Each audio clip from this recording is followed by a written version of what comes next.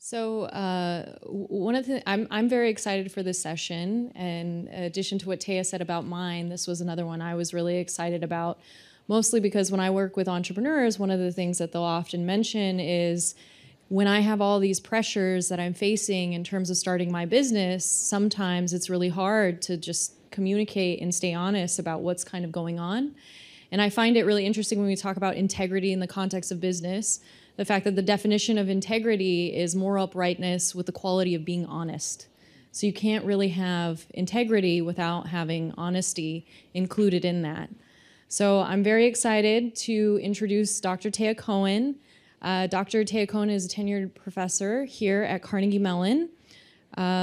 She co-directs the Collaboration and Conflict Research Lab and the Center of Behavioral Decision Research. She recently served as the president of the International Association for Conflict Management, and her work is on moral character, honesty, and negotiation, and is highly cited and received international media attention from the New York Times, the Wall Street Journal, USA Today, NPR, and the BBC. And today she'll be joined with two other speakers. So we have Daren Firestone, who was previously a White House attorney and a federal prosecutor. And currently he is the founder of CryptoWhistleblower.com. So he's been dealing with a lot of the different crypto scandals that we've is hard to ignore these days in the media, and sort of give his perspective on honesty and dishonesty in the context of a new emerging financial construction. And then also Sophia Yen, who is the founder and CEO of Pandia Health, which is a company that helps women be able to have access to contraception and basic healthcare services. And so from there, I'll leave it to Taya to lead the session. Thank you, guys. Thank you. Thank you. So people across the world value honesty. Individuals, organizations espouse it as a core value, claim to hold it in high esteem, and yet we often fall short. One of the biggest insights from my research in this area is that we often do not communicate honestly because we overestimate the short-term harms of honesty and we underestimate the benefits of providing truthful information to those we communicate with and to our relationships. So our session today is focused on honesty and innovation. When it comes to innovation, introducing new technologies such as cryptocurrency and telehealth, honesty is particularly challenging because the pressure to perform is high. There's uncertainty about the effectiveness and limits of the new inventions. So first, let's talk about cryptocurrency. New technology like cryptocurrency creates opportunities for fraud and dishonesty. Mr. Firestone, please briefly describe your work with us and share an example of a case in which innovation has led to fraud. Sure. So I prepared for this question, and I have a deck. That's me. I was a prosecutor with the Department of Justice. I prosecuted tax fraud for a number of years, and then when I went into the private sector, just a little bit less than 10 years ago, I started representing whistleblowers. And I've done a whole bunch of other things since then, but I got hooked up with a bunch of wonderful partners, including my partner Bob Muse, who was Cynthia Cooper's lawyer when she was going through the whistleblowing process. And nowadays, as Taya said, I've been representing people in the crypto industry because there's a lot of fraud there. And I started this website, cryptowhistleblower.com. And I'm going to just tell you a little bit, and you can go to the website and find out more if you want, but just a little bit about what laws there are for whistleblowers. And then I'll give you just one example of a crypto case of fraud that may or may not have involved a whistleblower. So in terms of the legal landscape, there's two major areas for whistleblowers. And the common denominator here, quite frankly, is financial incentive. Right? The United States government, and there are other governments that do this as well, but none so robustly as the United States, provides financial incentives now for whistleblowers to come forward. So the SEC, the CFTC, the IRS, FinCEN, they all have their own whistleblower programs, and they all work kind of the same way, which is if you have information that exposes a violation of law, a fraud, you can come to that agency and say, this is the information that I have.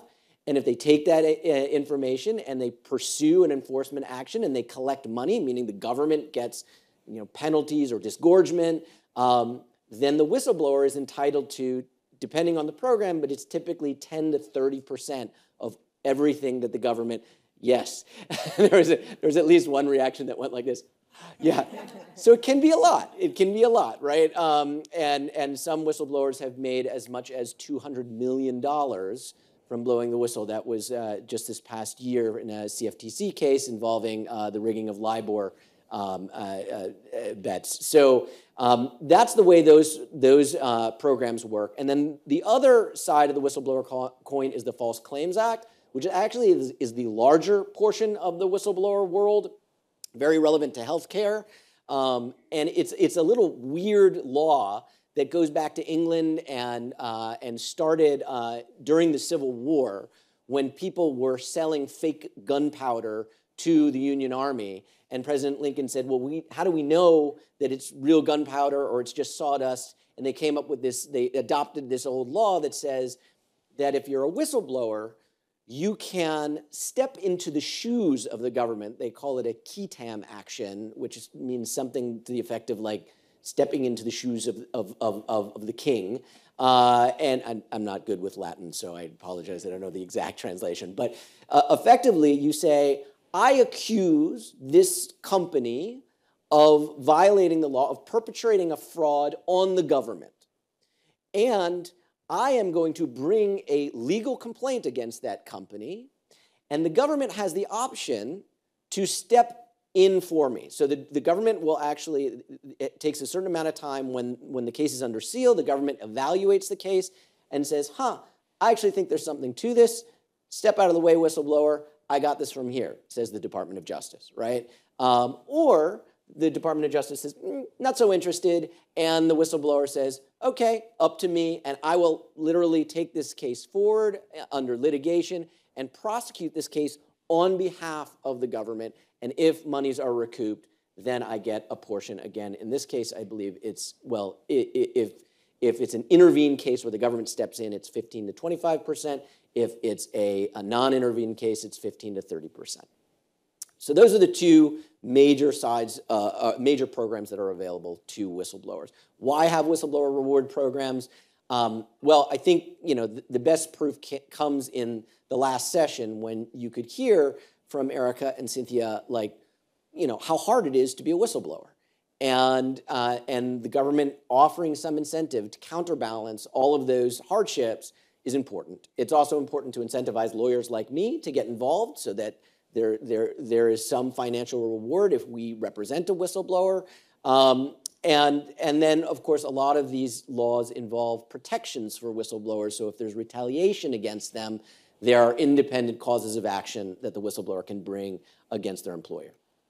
And of course, whistleblowing, within the context of this whole conference, to some extent, we're looking for solutions, right? We're trying to find ways, and whistleblowing is one amongst many potential solutions for trying to encourage a more ethical workplace. And it works, right? So the False Claims Act has collected over $30 billion for taxpayers, and the SEC and the CFTC whistleblower programs have collected 6.3 and $3 billion, respectively. So a lot of money that these programs have returned to the taxpayers. And of course, for each of these dollar amounts, the whistleblower is collecting some. So that's the legal landscape. Let's move on to an example in the crypto industry. Now, to be fair, two sort of upfront statements. All of these are allegations. They come from the SEC complaint against Hydrogen Technologies and associated individuals, and that hasn't all played out. And the other is we don't know that a whistleblower is involved in this particular case. Generally, if you're a whistleblower, you don't want everybody to know that that's what you're doing. And one of the great things about some of these programs, the SEC, the CFTC, is you can remain anonymous. It's not guaranteed, but they have a policy of confidentiality. So that said, what does fraud look like in the crypto industry? Well, it could look like this. Hydrogen Technologies was a company that was a spin-off of a prior company that was called hedgeable. And hedgeable got in trouble with the SEC. And they were bleeding money. And they needed cash quickly. And so in 2018, the CEO said, how are we going to get that money? I know, this whole crypto thing, everybody loves crypto. Let's do a token. And I imagine there was some kind of they were in a boardroom and they said, well, what does our token do? And they said, I don't know what it does, but it's going to make us money, right? And that's what this is right here. You've got a conversation between the CEO of Hydrogen and this other outside company that they hired to create this, to create demand for the token, which I'll explain in a second. But this is just this great exchange that comes directly from the SEC complaint, where the contractor says, so everything is fiat, which just means currency, right? It's just money, and the token has no real utility. And the CEO says, not right now, right? So not a good look. You kind of want your token to have a purpose and want to be able to articulate that purpose to investors. The other piece of this is the contractor, which is Moonwalkers. They were based out of South Africa, and this was from their website, where they basically say, what we do is we subtly direct the coin or token's price and volume upward, right? Not downward. They want the price to go up so that people will pay for the token. And then it says that they sell off. So using our in-house software, we are able to transact thousands of trades a second. This allows us to create volume in such a way that's unheard of, right? Creating volume means like people look at your exchange and your token. Oh, people are interested in that. They're trading that. Let me get in on that. And that's the way things are often done in the crypto space. You want people to think you got the new hot thing. But don't worry, we've gone through great lengths to ensure that our strategies in doing so look as organic as possible.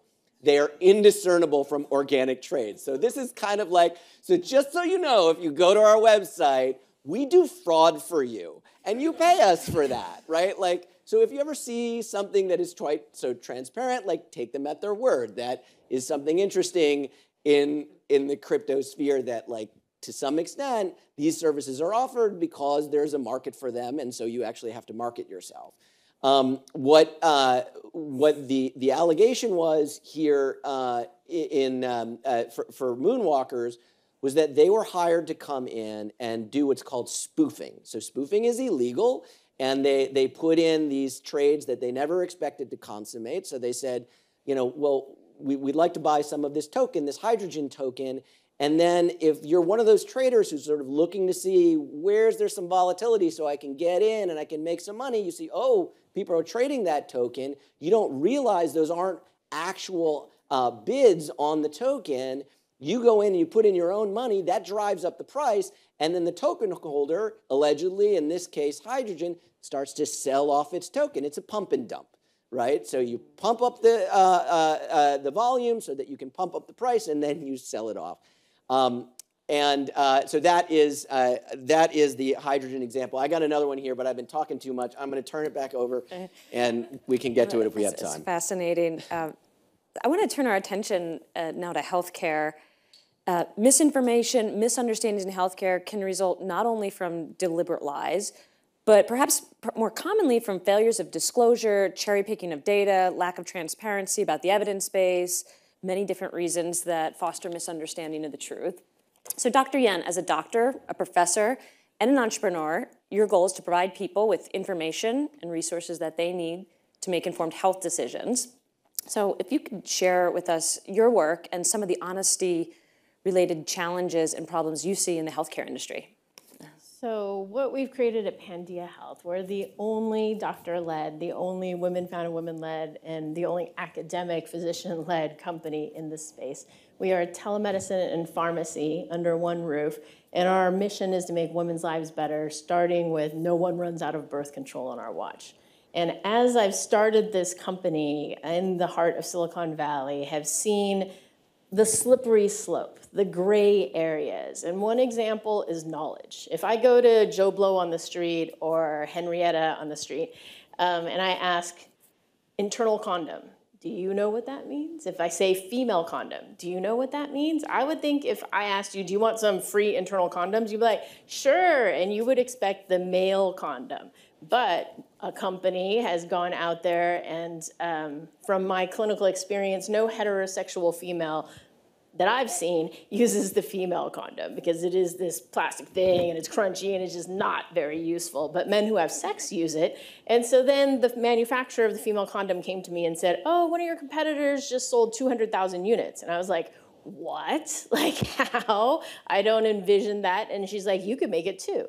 And so I had the opportunity there to book $500,000 in revenue, which would look very good to my investors, but would be billed to the healthcare system, be it Medicaid or private insurance, for something I'm pretty sure the customer didn't want. And I'd be perfectly fine asking them, do you want a female condom? That I'm into.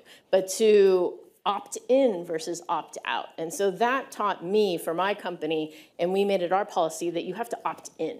You have to uncheck this box if you don't want the thing. We blatantly leave the box unchecked. There is no defaulted check.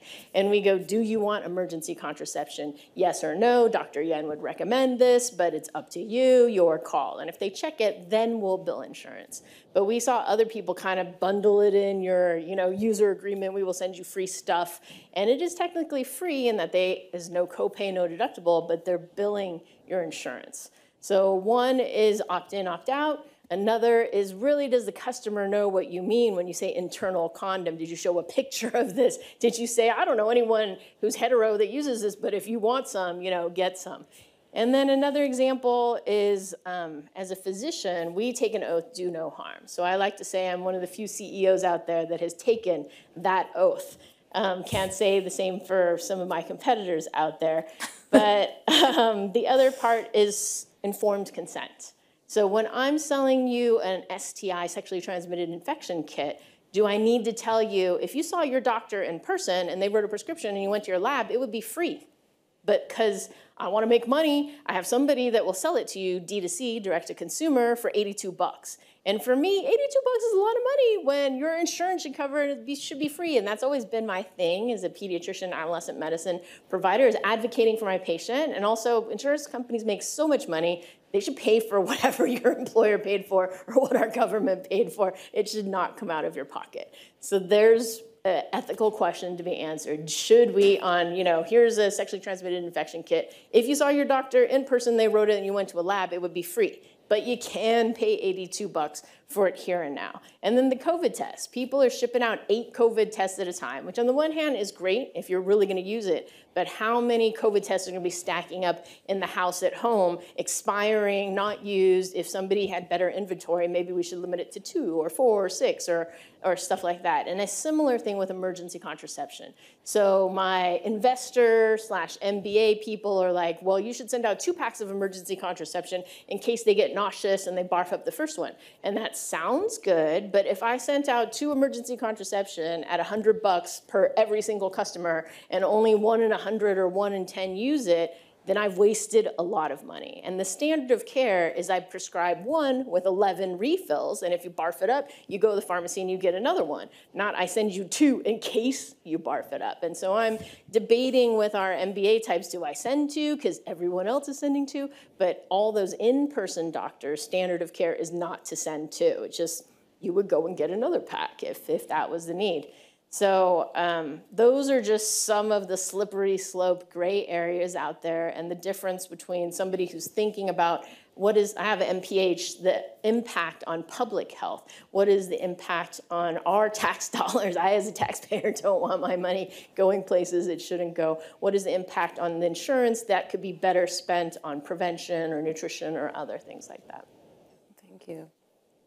So coming from your comments and thinking about honesty in this space, one of the reasons I think honesty can be particularly challenging when it comes to innovation is because there is a real or perceived tension between advocacy and honesty. So, Mr. Firestone, what does the law have to say about how to navigate this tension between advocacy and honesty? Please call me Daren. Okay, Daren. Because I was calling you Taya, and I'm like, that's not fair. Okay. So what does the law have to say about honesty versus advocacy? The law makes a distinction between material misstatements of fact or omissions on the one hand, and what is called puffery on the other. So puffery is like really vague statements that no investor is going to rely upon, or they're expressions of opinion. So I'll give you an example. In the Sixth Circuit, there was a case that involved Ford motor cars, and this was considered puffery. At Ford, quality comes first. Ford has its best quality ever. Ford is taking across-the-board actions to improve its quality. Now, that last one, if it's really not taking any efforts to improve quality, that might be a statement of fact, and it might be material if it's untrue. But there was no evidence of that in that particular case. Now, contrast it with the Enron case, where Jeffrey Skilling was talking to investors, and he was talking about monies that were owed by California to Enron that California couldn't pay.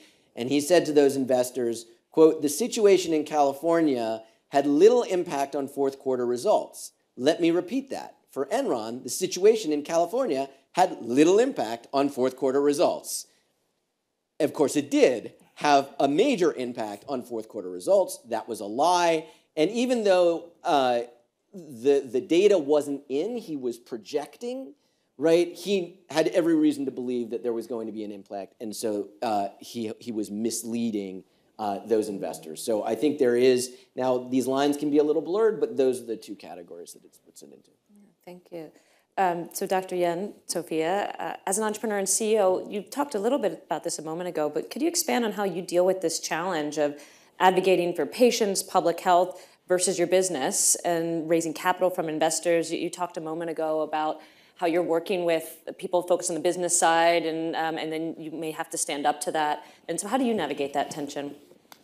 I think it's really hard for telemedicine companies if you don't have a physician. If you're going to be writing prescriptions, I really think you should have a chief medical officer, or at least a founder that is in medicine who knows the standard of care, who knows the laws. And what I've seen with some companies is they'll treat their doctors or pharmacists like commodities.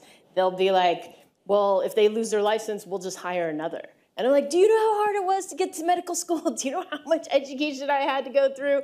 And you're gonna destroy my career because you did something weird and shady, and I'm gonna lose my license. You're just gonna pay a fine, and you're gonna continue to do business. And so that is not the kind of company that I run. We make sure that no one is gonna get sued, so that's good for our investors, and we save money on lawyers because we don't wanna get sued, and we all hate talking to lawyers because they bill by the minute. And then, we but no avoid offense them. intended. The good ones. Unless they're on contingency. Unless they're contingency and whistleblower and doing good for the world. But the other lawyers. Yeah, the other ones. And I think that's really important, is realizing that this is healthcare. And as I like to tell my investors, I will absolutely make money. I went to MIT, I know how to do spreadsheets, I know how to make a model that makes money. But I won't do it pushing something that is not in the patient's best interest. I absolutely know how to make money, but I don't need to do it selling somebody something, and I'm here for the long game.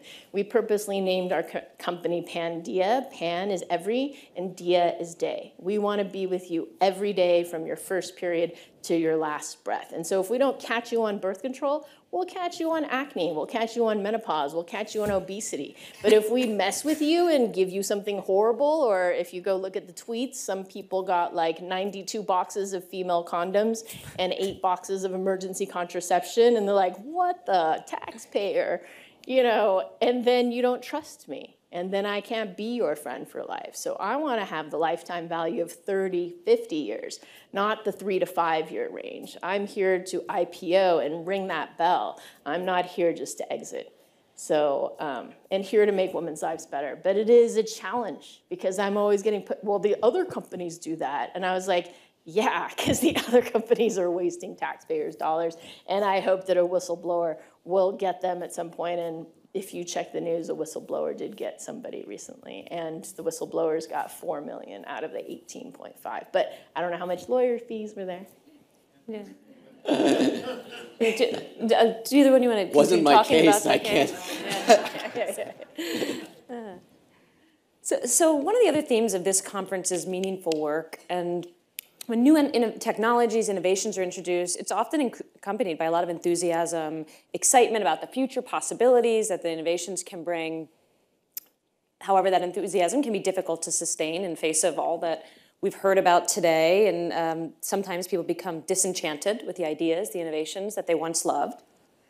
And I think we may be seeing some of this now in the cryptocurrency space with some of what you shared earlier, widely publicized scandals, failures. We heard about it in the keynote address this morning. And so there's increasing concern about the industry. So Daren, the clients you represent, not just in cryptocurrency space, but in your prior work, you have represent clients who've seen or experienced some of the most egregious problems associated with cryptocurrency, other problems in the world. How do you avoid becoming disillusioned in the face of these problems and the corruption that you've encountered in your work representing whistleblowers? Well, my other work involves the Rwandan genocide against the Tutsi in 1994. So, like, crypto whistleblowers is like downright cheery compared to that. I mean, look, I accept humanity for what it is, which I think is generally good. People, I think, are generally honest and generally not too greedy, maybe a little greedy. But there are outliers, and there are people who are always going to be exceedingly greedy or exceedingly dishonest or take advantage of situations where they can be that and get away with it. And I think there are sort of structural elements that play into whether or not a fraud is possible. So one of the reasons why I think we're seeing a lot of fraud in crypto is because crypto is generally anonymous. Everybody's just a wallet number. And it's very difficult to associate a person, a name, with a wallet number. And so in those types of situations, just like on Twitter where people are anonymous and there's all this hate speech, there's hate speech because, you know, there's no repercussions if I'm going to be as ugly as possible because people don't know who I am. And I also don't see them as human because I don't know who they are. And I think the same is true in crypto, where it's easy to take advantage of people if they're just a number. It's easy to get away with it if you're just a number. So whereas, you know, even people who start, you know, crypto companies, many of which are good and legitimate, I think there are just more temptations in that particular area as in other areas as well. Yeah. So Dr. Yen, I'm curious your thoughts on this. I think healthcare, the problem of disenchantment is particularly prevalent, you know, to the extent of moral injury. Many pursue careers in healthcare because they want to help people, yet there's all these obstacles and barriers to achieving that goal. You talked about some of this already, and in our prior conversations, you've talked about a number of other issues that you've seen in your career in healthcare. So how do you deal with this and maintain this sense of meaning in your work, avoid the disenchantment or disillusionment with healthcare? I think it's, really important to focus on the end goal. And the end goal for us is to make people's lives better. We created this because women have hashtag better things to do than run to the pharmacy every single month. And we calculate women spend about 10 weeks of their lives going to the pharmacy, waiting for the medication, and coming back home. Let's reclaim that time to spend with your family or do whatever you want to do. And so because of that, I speak out about policies that could be better. I speak out about the need for national health care, getting rid of the middleman making the profits, taking their private jet, and that money could be better used in health care. I suggest that we pay primary care doctors by the minute, like lawyers and accountants, and that we provide health care, not sick care. And the example is I'm adolescent medicine, which is sex, drugs, rock and roll, a little acne, and some sports medicine. But in my condom bag, you'll see here, and uterus necklace. One of the only CEOs I think you'll see with those. And so my dad said, you chose the lowest paying subspecialty of the lowest paying specialty. And I'm like, yes, I did. But I love the population. I love the opportunity to catch young people when they're starting their habits and help them to start them in a healthy way to prevent badness. So you can have sex, but don't get pregnant. You can have sex, but don't get STIs. And know about consent and know about satisfaction. And so the example I give is I prevent HIV, I prevent obesity, I prevent heart attacks, I prevent other diseases, diabetes. But do I get paid for any of that? No.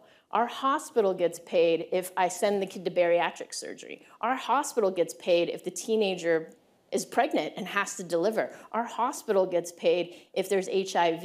And I see a lot of my primary care physicians get dinged because in the system, you have to see patients every 15 minutes. You have to punch out RVUs.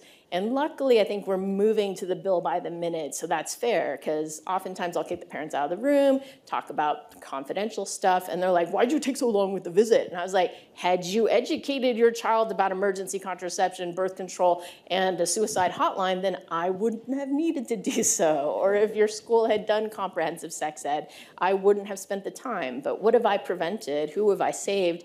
I don't get any of that credit as a primary care doctor. And so then I advocate for comprehensive sex ed.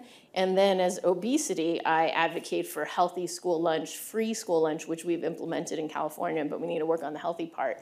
And then free breakfast as well. Because if a kid, if you haven't seen the movie A Place at the Table, it's actually about food and food insecurity. This young girl is diagnosed with ADHD, but she doesn't have ADHD. She's just starving. And as she's looking at the teacher, she's thinking, banana, banana.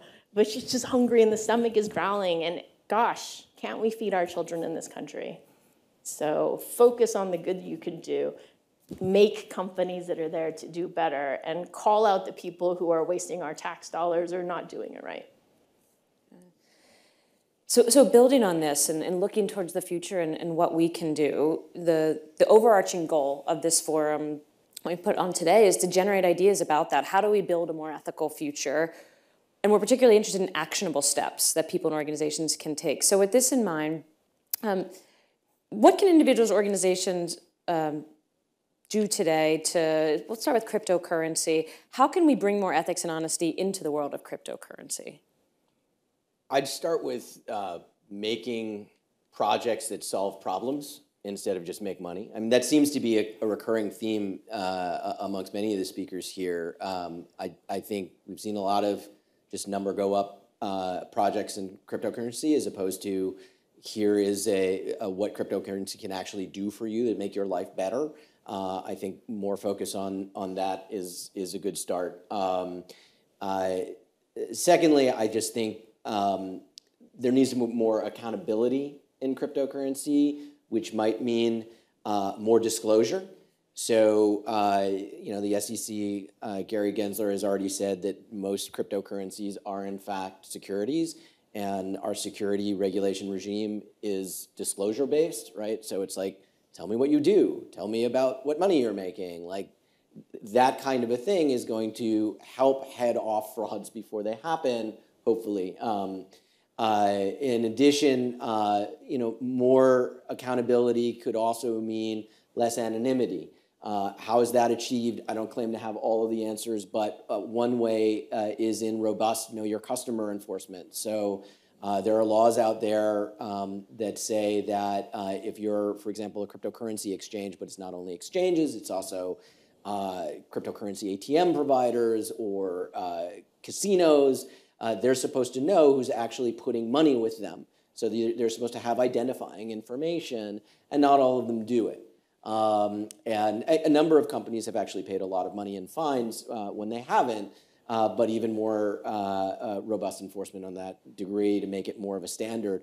And also worldwide enforcement would be helpful to de-anonymizing cryptocurrency and making sure that people who run these exchanges can be held accountable if they're doing things wrong. Lastly, just owning your mistakes. I think a lot you see in cryptocurrency, like, how do I make it so that I cannot be sued if I do something wrong, right? Can I incorporate in the Seychelles? Can I say that I'm not running a project, that the project is actually run by what's called a DAO, which is a decentralized autonomous organization. It's basically a group of people who own your token, and they get to vote on certain things. But what you and basically the way these companies often put it is like, we're democracy in action, and all of these people make the decisions. But in reality, in not all of them, but in a lot of situations, The originators of the project own most of the tokens, and they control the DAO, and so effectively they're calling all the shots. But if stuff goes wrong, they say, not me, go after the DAO, which is 1,000 people. How exactly do you go after 1,000 people? So accountability is key, I think. Yeah, so how does that relate to healthcare? When you hear Daren's thoughts on solutions that might work in a cryptocurrency space, are they similar or different than what you're thinking could help healthcare and some of the problems that you've identified? I think transparency is absolutely key. I wrote a blog piece on good versus bad telemedicine, indicators that this company doesn't quite understand healthcare or isn't quite transparent. And so one example is, do they list their doctors first and last name? I noticed my competitors would put, oh, pharmacist Stacy is here to help you. Well, what is Stacy's last name, and why won't you give me her last name so that I can look her up and see where she went to school and see if there's any issues with Stacy, out there. So absolutely transparency. And then I think when it comes to consumerism, put your money where your values are. See if you trust this company. Who is the CEO? Who is the founder? And then we're all on social media. Use your megaphone to amplify the good and to point out the bad. And definitely look at who's opt-in, who's opt-out, who's taken an oath to do no harm, who has a public health interest, who has public health training, and then report anything odd that you are seeing. Because people did tweet about these unusual packages that they were getting, and maybe that's how the US government was tipped off. And I think it was the 2 internal nurse practitioner whistleblowers that gave information about that. But I've started a nonprofit called, a project of Springboard Enterprise called full.co, female-founded, female-led.co, and perhaps a company that's serving women would be best served, no offense to those without uteruses out there, by somebody with a uterus who's experienced that health issue. Or given all things equal, if you believe in parity and equality, support the female-founded, support the person of color-founded company to give them the opportunity. Because if you don't already know, and I'm sure you all do because this is a business school, that less than 2 to 3% of VC and VC-funded companies are women or minority-owned. So before we open up for questions from the audience, I want to give you each a chance to, anything that, from what you've heard today or conversation that you'd like to share, or questions for one another, thoughts you have from listening to, each of you have different space, right? Cryptocurrency and healthcare, we often don't have experts and people in the room talking to one another about a common theme that affects us all, and honesty. And so do either of you have any questions or comments?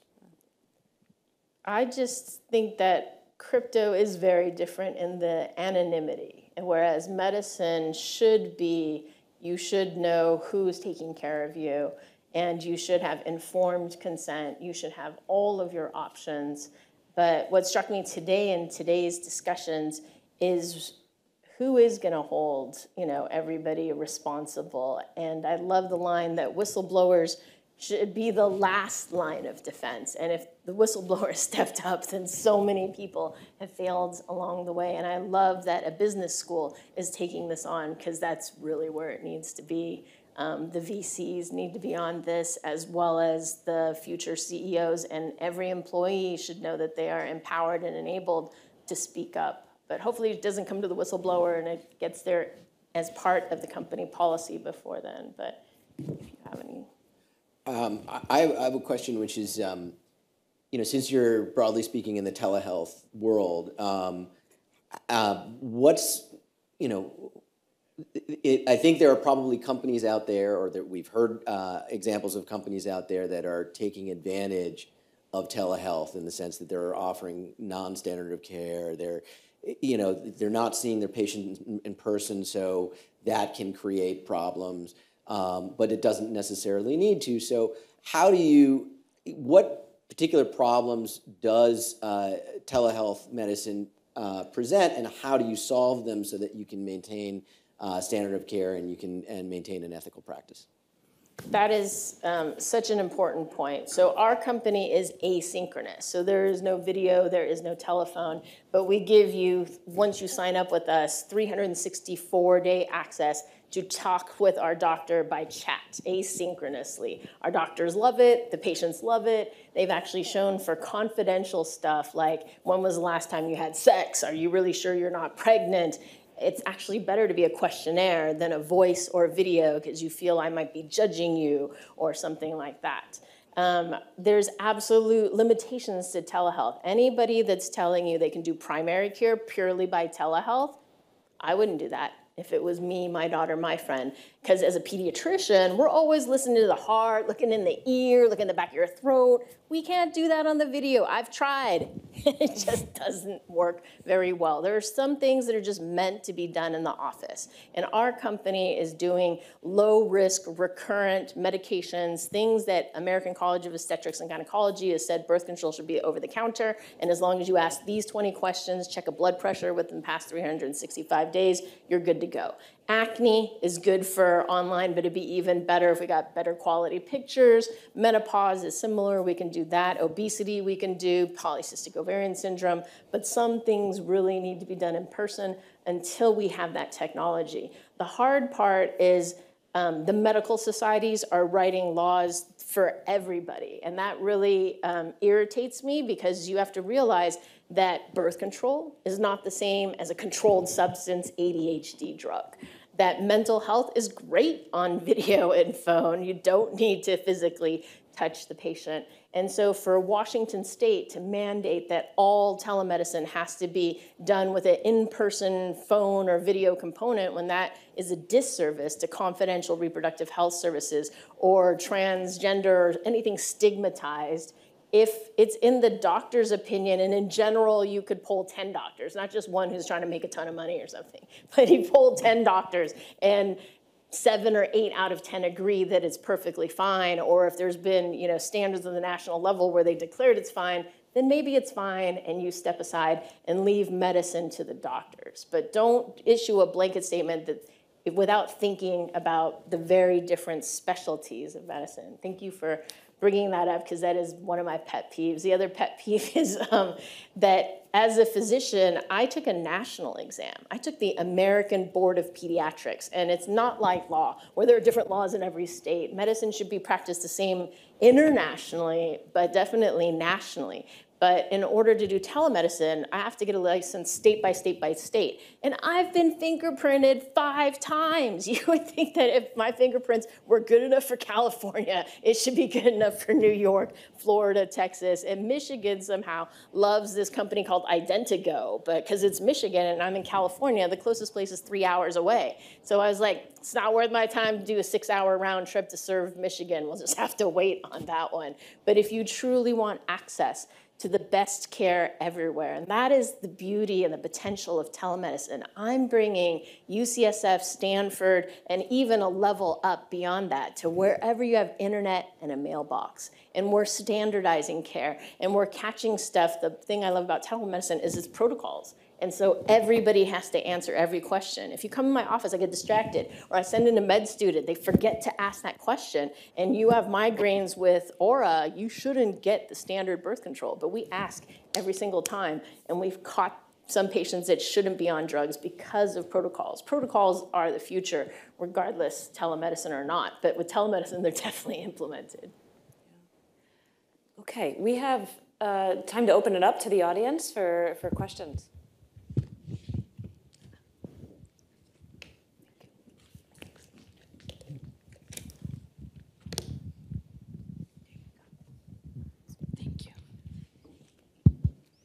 Hi, thank you for doing this great job. My question is from Daren.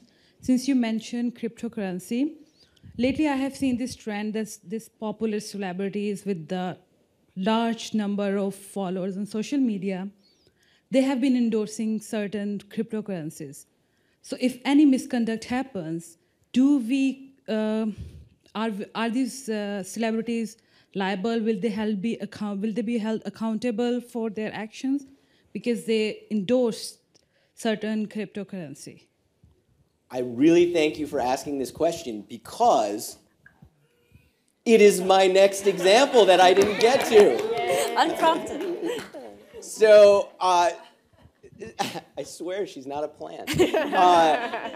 So let me first answer from a legal perspective, and then I'll give you the example. So the answer is it depends, right? If you are a celebrity who's in a commercial, just like you might advertise Hertz, you're not necessarily endorsing the product, right? So when Matt Damon was on Crypto.com, or when Larry David was on the FTX Super Bowl ads, like, to me anyway, that was not an endorsement. They were an actor in a commercial, right? But this example, Ethereum Max, Kim Kardashian actually endorsed the product with this ad on her Instagram. And so she says, you know, look, it's my friends. They just told me about this Max token. And the only thing she has to indicate that she's being paid for this is at the end, #ad, right? She was supposed to, because this is an endorsement, say, I am endorsing, and this is how much I'm being paid to endorse, which was $250,000. She ended up being fined $1.2 million by the SEC for this endorsement. And she wasn't alone. There were other celebrities as well involved in this. But I wanted to make one other point about Ethereum Max, which again, I'm going to give the disclaimer that there is no enforcement action that I'm aware of against them at this point. There is a class action against them. But I wanted to talk just a little bit about how maybe to be skeptical when you see a cryptocurrency project. So Ethereum Max, if you went to their website and you wanted to figure out what they do, you would see this. And I guess I'll read it. I apologize for reading a slide that's in front of you, but it says, our vision is to build a robust and scalable ecosystem that fully maximizes the power of DeFi, creating a wide range of products for our community that encompasses, so far, anyone know what it does? If you get through the whole paragraph, you will not know what this company does, right? And then, so there was an article about it in CoinDesk, which is like the most major cryptocurrency media outlet out there. And it says, a CoinDesk reporter searched the Ethereum Max website for information about how to unlock the purported cultural perks that come with the Max tokens they have purchased, but they were unsuccessful. So not only is it hard to figure out what they do, if you kind of figure out you're supposed to get these perks and you try to get them, you can't quite get them, you should start thinking, well, maybe this isn't an actual, you know, project that I should be investing in. Forbes later came out with an article about the project, and it said that effectively Ethereum Max, according to the article, was a pump and dump scheme, and it wasn't the first time the creators of the project had been involved in a pump and dump scheme. But they're getting Kim Kardashian, who you know, has this huge fan base, many of whom are not sophisticated investors because, you know, like they include my 13-year-old daughter, and they're marketing that, you know, hey, Kim likes this thing, but they're not sophisticated enough to go and look at the website and think, this doesn't smell right, right? But hopefully, you know, we can sort of get people to have their senses out for this sort of a thing. Thank you. Yeah. Thank you.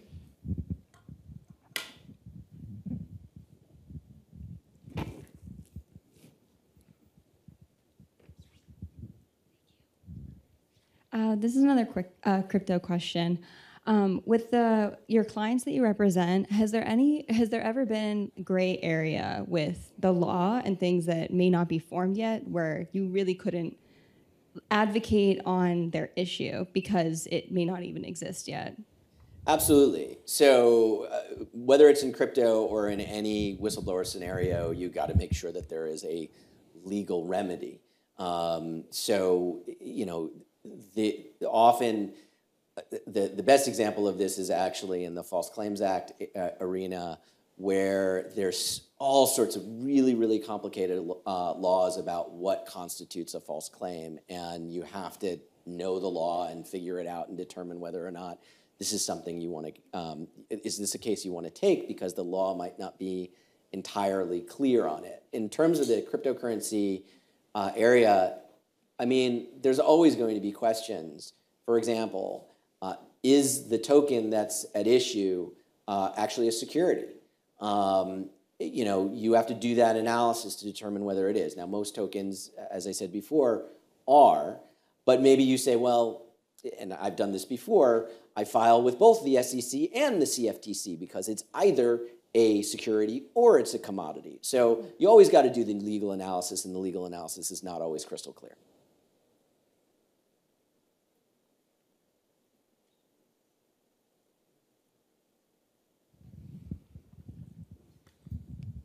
Hi, I want to thank you both. I have a question just in general about privacy, in the sense that I think that crypto, one of the reasons for crypto being founded was desires for anonymity. And so then there's sort of a societal benefit of regulation versus a personal desire for anonymity or privacy.